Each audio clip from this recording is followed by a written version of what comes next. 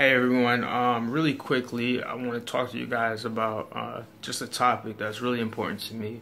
I taught in the school system for 4 years, and there was times that were really tough for me. I could say that I was in my mind like, wow, this is what did I sign up for?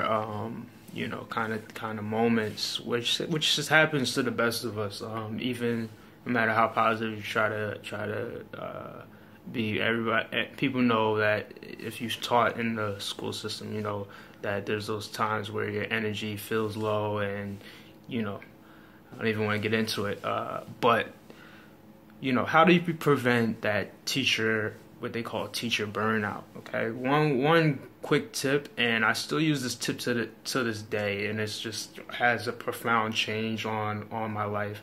Is just write out a task list. So the night before you go to bed, write out a task list and of what you want to accomplish the next day.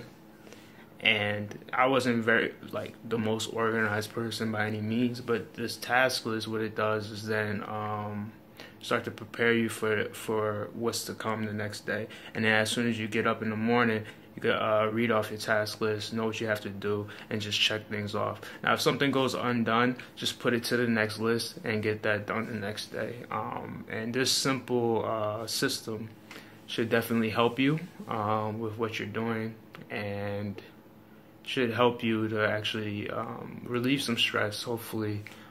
Know what you need to accomplish, and just know how to say no also. That's another little tip I'll give you. Know how to say no to a certain deadline, because sometimes, it's just too much. People trip. Anyway, make sure, go ahead and check out the blog post on this, more details in the blog post, and go ahead and subscribe, and thank you for your time.